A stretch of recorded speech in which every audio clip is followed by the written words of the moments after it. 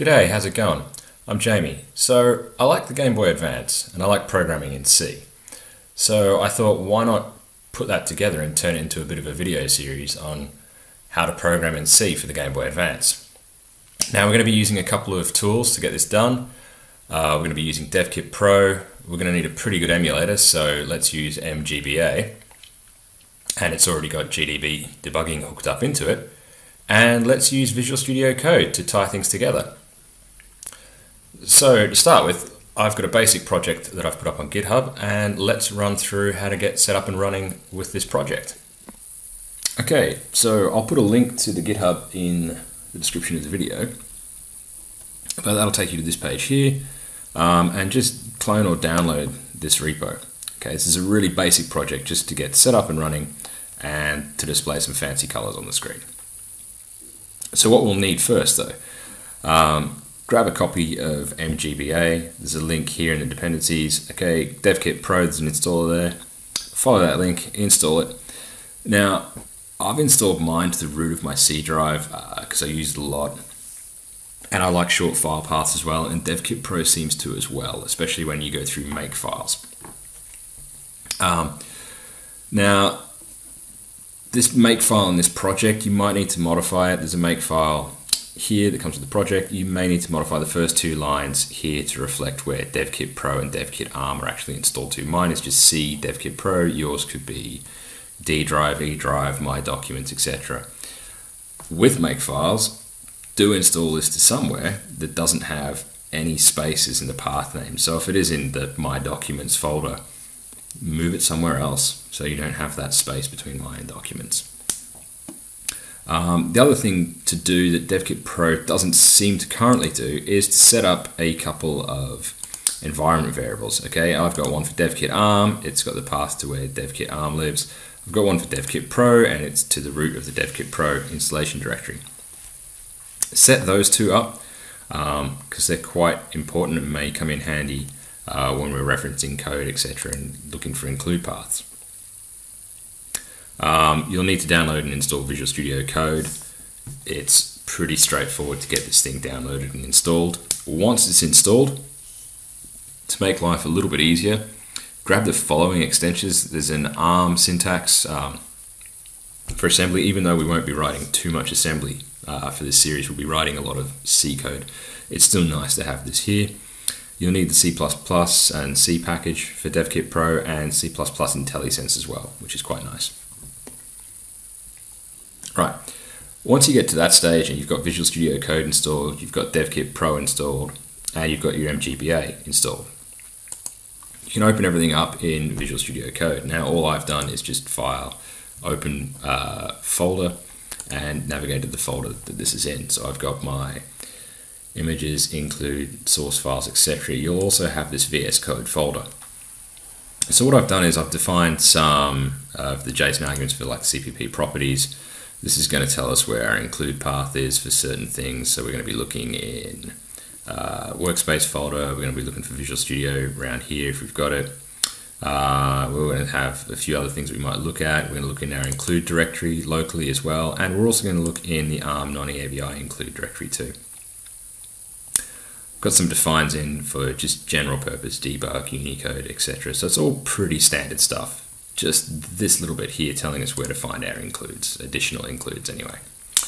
I've got a modified launch. So if we press F5 to launch, it's going to try and do this. We're going to launch, we're going to call it GDB debug. It's got a timeout.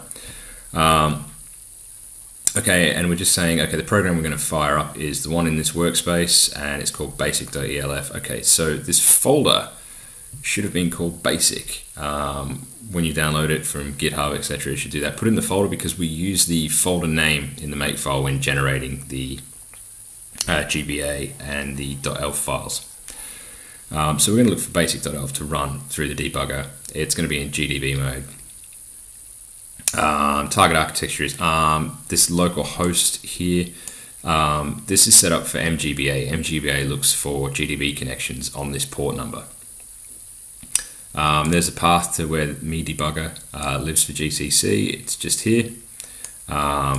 So that's wherever you installed your DevKit Pro directory to. So it might need to change from C DevKit Pro to wherever your DevKit Pro installation was.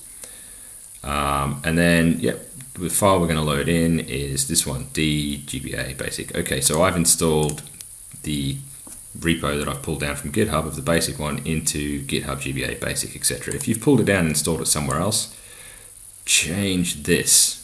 Okay, make sure it's hopefully in a basic folder, because this basic ELF, the name of this file comes from the folder that it's in. Right, and there's some simple tasks.json stuff as well. So we've got stop emulation, which will find mgba and kill it if it's still active. We can make for debug, passing through a debug parameter of 1 or debug parameter of 0 to make for release, similar sort of tasks. We can clean, which cleans everything up, and then we've got the GDB debug task as well, okay, which tells it if we were emulating, stop it, make it if we have to, and then launch mgba with a GBA file, and then the debugger will connect to it as well. So that's just the Visual Studio stuff out of the way. That should be pretty clean and tidy. The things that you might need to change here are like the path to where mgba lives. And I think on later versions of mgba as well, the extension isn't just mgba.exe, it might have some version numbers on there as well. There's also one in here for run, which is if you want to run it on no cache GBA, okay, which I've installed on my system to C drive no cache GBA. Now, when we're building this code, we're going to use a makefile to build everything. So in the makefile, make sure DevKit Pro and DevKit ARM are pointing to the correct locations for your drive. Okay, if you've installed it to D drive, change the C to a D. If you've installed it in E drive, again, if you've installed it in like C GBA or D GBA, add in the GBA directory on makefiles // It's the same as Linux for path names. So, yep, okay, so we're coming through, we've got DevKit ARM in our environment variable, that's cool. We're looking for some GBA building rules as well in DevKit ARM. And we've got our target stuff set up. Okay, so we're going through for a build directory. We're going to look for source files in folders called ASM, source, or resources. Currently in this project, you've only got an include and a source folder. There's no resources or ASM folders, but we'll add those in later on. There's include folders and resources, so we might have resources could potentially be where images and binary files may live as well. We're going to include directory and data from there. This makefile is an amalgamation of the makefile that was put out by tonklib, and I think GBA-lib as well also used this one too. So we're just setting up what architecture we're going to use. Here's where I've put in some checking for, like, if debug comes through with a value of 1, then we're going to build for debug, so we're going to turn off any optimizations, turn on debugging symbols, and we'll get a very slow ROM build. Okay, if we send it through without a debug value of 1, we get all the optimizations turned on, and we get a quite nice sort of separation between debug build and release build. So if we do build for release, you won't be able to use the debugger properly, because any of the symbols, etc., will get stripped out by the optimizations that are turned on.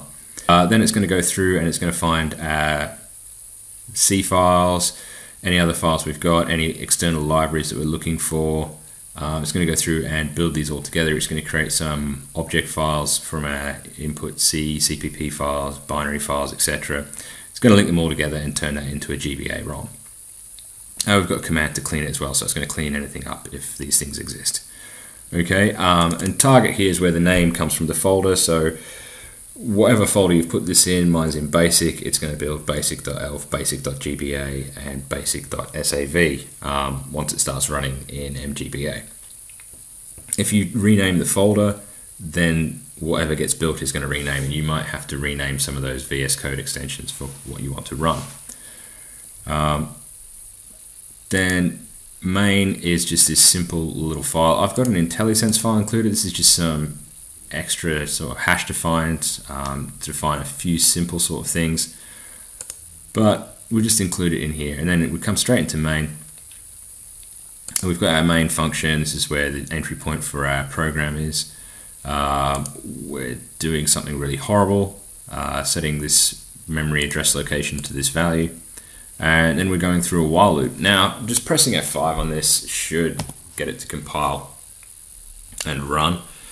Now the good thing with GBA programming is that the GBA is quite an old system these days, so it doesn't require too much processing power, which is why this should work quite well on quite low-end PCs and laptops. Right now I'm currently building this on a Windows Surface from 2015, so it's getting a little bit old and it's running out of a lot of drive space. As we can see, it's built. We're running a debugger. We're linking to it, and hopefully it should hit a breakpoint any time now.